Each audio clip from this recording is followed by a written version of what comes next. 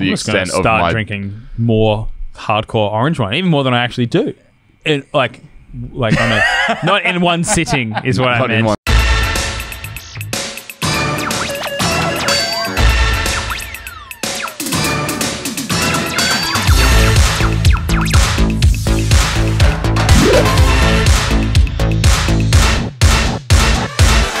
Welcome back. Another episode of Wine-0-1. This time, we're not doing a grape varietal. We're not doing what's a somm.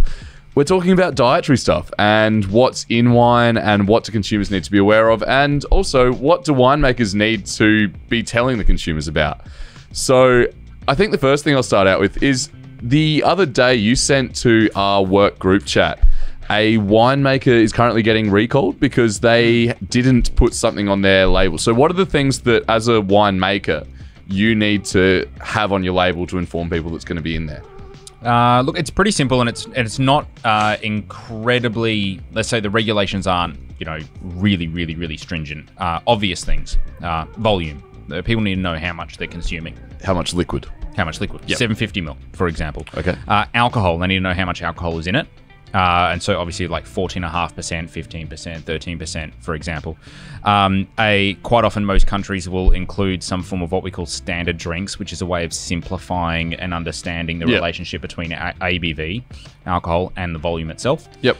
And then you've got a few other things. So processing aids, which have allergen related things. So that could be egg-based things, animal-based products.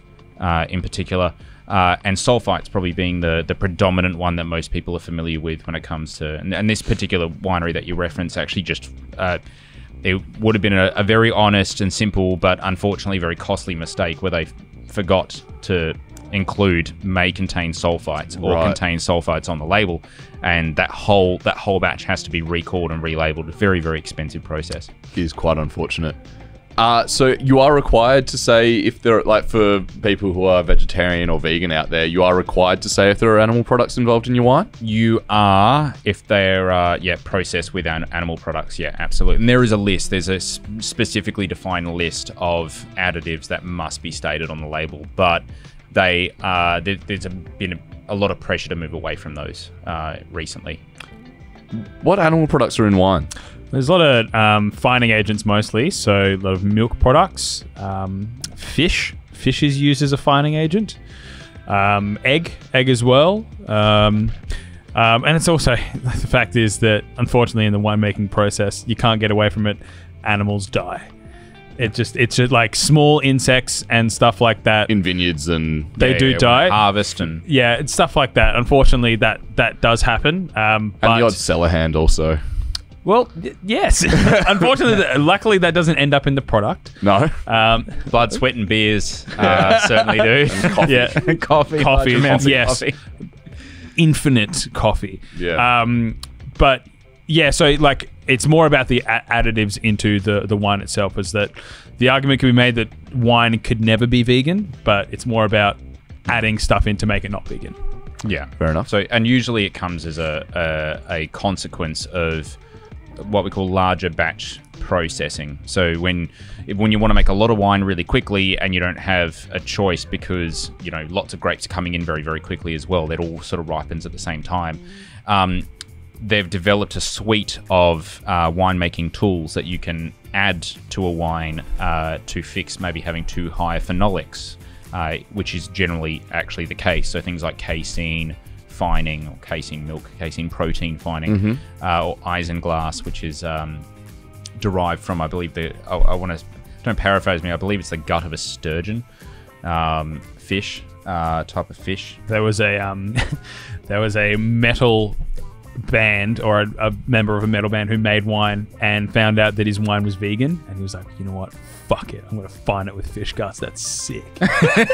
Just make sure one wasn't just so vegan. It's so metal. Yeah, and you've got also, egg whites, bull's blood has been something that used to be utilized and is not utilized anymore. But more protein. They're all protein-based things, and they're all usually because something has been put into the wine by the winemaker through ignorance. Perhaps it's just they're too busy and they can't get around to it. They don't pay attention close enough, and that's just we've developed this suite of tools that allows you to fix it at a later date before hitting, going into the bottle.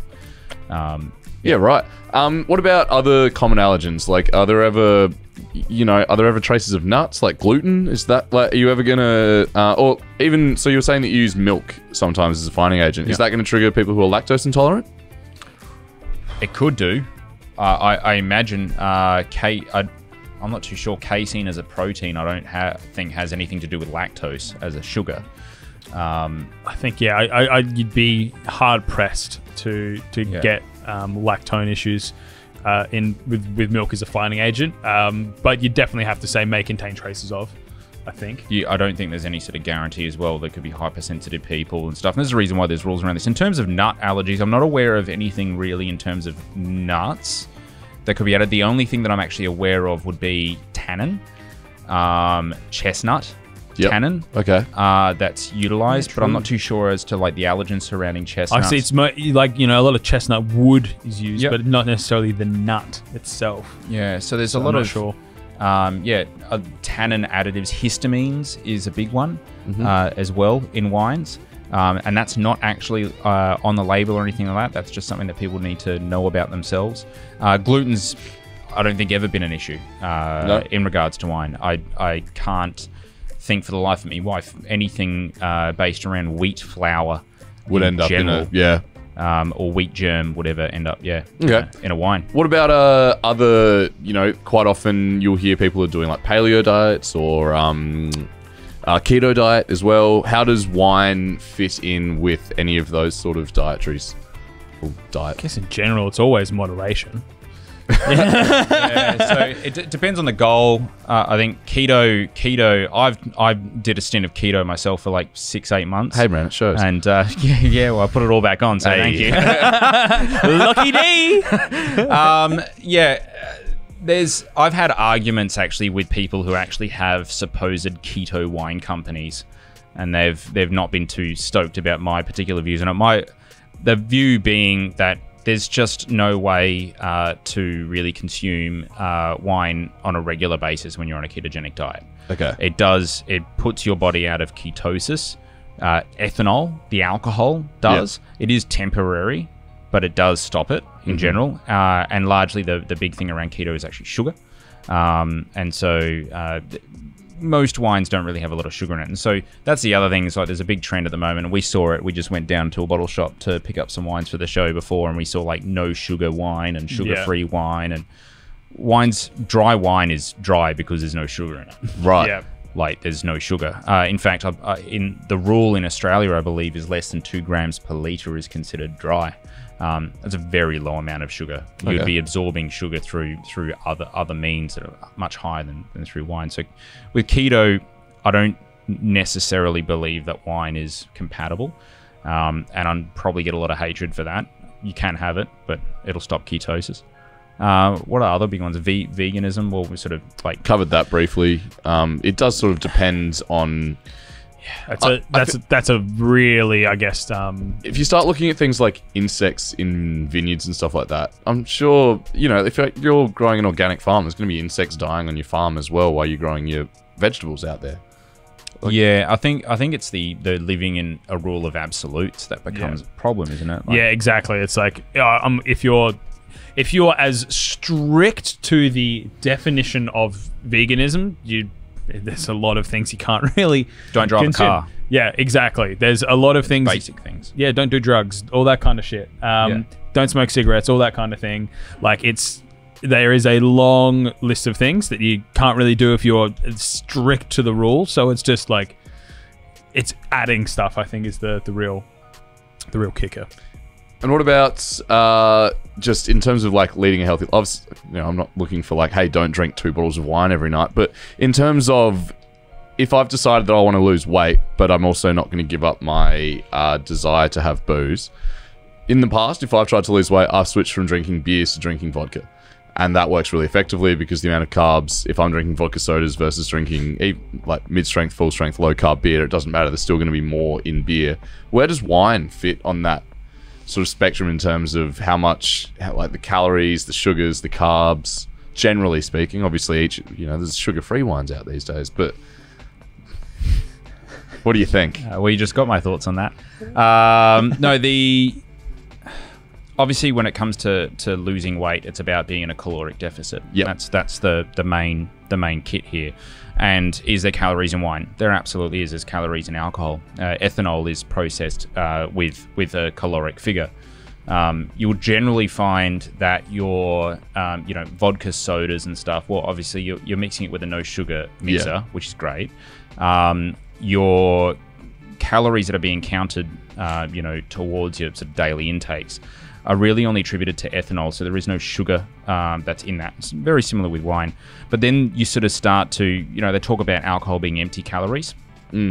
So in general, if you're trying to lose weight, probably one of the easiest ways to do it is to just not drink, which, I mean, definitely doesn't serve me as owning a winery saying, telling people not to drink. No. But if you were to make the case for it, out of all the alcohols, then you'd probably start leaning towards wine. Wine's probably best case is its pH. So you've probably heard of drinking apple cider vinegar. Yep. It helps basically make your stomach a little bit more acidic. Okay. Helps break down food quicker, so you can actually access a lot of the micronutrients that are inside your food, and actually breaks it down a lot quicker.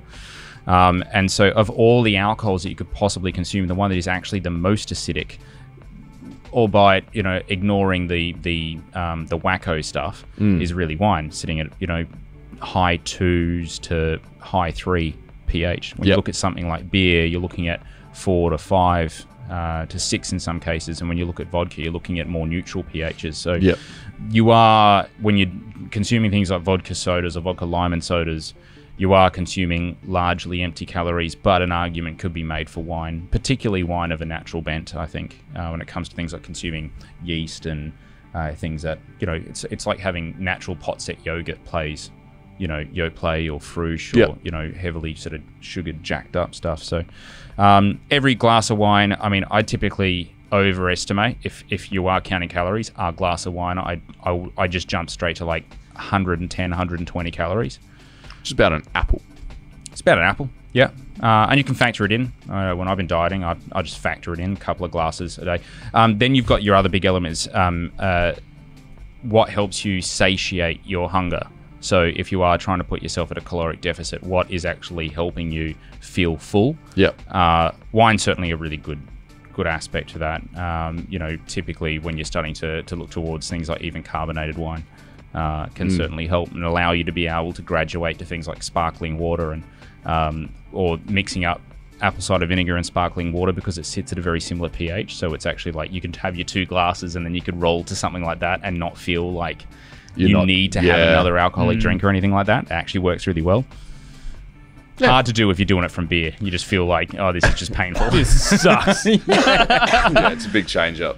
Yeah. I think my main problem is that, like, once I've had a couple of glasses of wine, I usually want to have something nice to eat afterwards as well. Yeah, it's just like that's the thing. You're saying like having a glass of wine makes you not hungry. I'm like, I'm hungry now after I just ate 4 rolls of sushi and now I've had half a glass of wine. It's like, I feel a bit snacky. Yeah. Well, I suppose timing's probably a really good thing to touch on. Is don't drink before, drink during and after. Yeah, that's probably really a good point. Yeah, because if you drink before, you're probably going to make, you lower your inhibitions. You're probably going to end up making some really poor choices when it comes to, hey, it's all good and well to have a salad, but when you're dousing it in that much oil, probably going to be hitting those calorie numbers pretty easily. Who knows? Well, look, that's an interesting one. I haven't really been on any strict diets, either in terms of, I don't have any allergens, and I've never really delved into the world of keto or veganism. I've never really considered where wine would fit on that spectrum. Well, what about Mediterranean diets? Have you heard about this the Mediterranean, I'm not sure what is like the phenomena about. Is that the one about eating just stuff that comes from this like seafood and things like that predominantly? Naturally, they do have, a more seafood rich diet, but they also have a diet rich in like pastries, and there's a lot of gluten. So bread, pasta, a lot of carbs, high carbs, but they also have a lot of wine, and on average they're known as having some of the lowest rates of heart disease, and living quite a long time, outliving. I think Italy is like top 3 longest living countries in the world. It's crazy. and they reckon it's because of a chemical inside, particularly red wine and skin contact white wines, called resveratrol, which is an antioxidant. You probably might have heard that red wines have antioxidants. I've heard that. Much like drinking lots of tea. Antioxidants plus having something in your stomach that is such a low pH helps you be able to handle higher carb and higher fat dense foods. So there is, I suppose, a degree of pseudoscience that is trying to understand and trying to tackle it to the degree that you can actually get grape-derived resveratrol pills that you can take on a daily basis. As a supplement, sort of. As an antioxidant supplement. Yeah, absolutely. Fantastic. Yeah. I'm out of questions about wine dieting. Have you got anything you'd like to add? Because honestly, we've reached the extent of start drinking more hardcore orange wine, even more than I actually do. Not in one sitting is what I meant. Not in one sitting, responsibly, of course. Well, there's actually been a really interesting study done in the UK, which I'd need to try to find it so we can link it below later. But it actually talks about alcohol consumption mapped over years of life, and certainly if you don't consume alcohol and you're comparing it to someone that's drinking large quantities of alcohol, particularly wine, there is a disparity. Certainly the person that's not drinking doesn't actually experience a lot of the health and social impacts that drinking large quantities of alcohol on a daily basis will occur. But there is actually a point on the curve where a moderate amount of alcohol, people are actually outliving people that have no alcohol in their lives. But then it drops down. Yeah. So it does actually pick up, and then it drops down after a period of time. But it was a really interesting piece of research. It was, I forget the word, but it's not a clinical study, but it's where they grab it's a study of studies. So they grab all the different studies, they put them together in one, and they quantify all of those figures. So, where each one's like, this is a study of 1,000 people, a study of 20,000 people, a study of 50,000 people. We're going to grab basically one that will count for a study of 1 million. Right. And we're going to have a look at that. So there are changing norms, I think, around conceptualizing wine intake. Yep. And also people are wondering why we consume alcohol. That's the other thing, is there's just the imposition that when you go out, you're going to have an alcoholic drink. Yeah. I think more people these days are actually going, well, why do I even drink in the first place? Is it to belong to a crowd? Or is it to feel a feeling? Is it to... and what's right and what's wrong within that. What we do know is that wine has been around for far longer than most other alcoholic beverages. This is true. And it seems to have survived many, many millennia to coexist with, our daily diets pretty well. Well, drink more wine. It's good for you, is I think my takeaway from it. Too long. In moderate controlled amounts. Too long, don't read. Oh no. Yeah, TLDR. Wine's good for you, especially the red stuff from the Mediterranean. Don't forget orange wine. Yeah, don't forget orange wine. That's fascinating. I mean, I'm going to continue to drink and not to lose a lot of weight, I don't think, because I'm going to continue to make bad choices. But that's some really good information for anyone out there with self-will. Self-power? I don't know, man. You're telling the story. Yeah, not very well. Self-control. Self-control. Thank you very much, Noah. Wine-0-1 for another week. Brendan, Noah, Lockie behind the camera. Catch you next time, guys.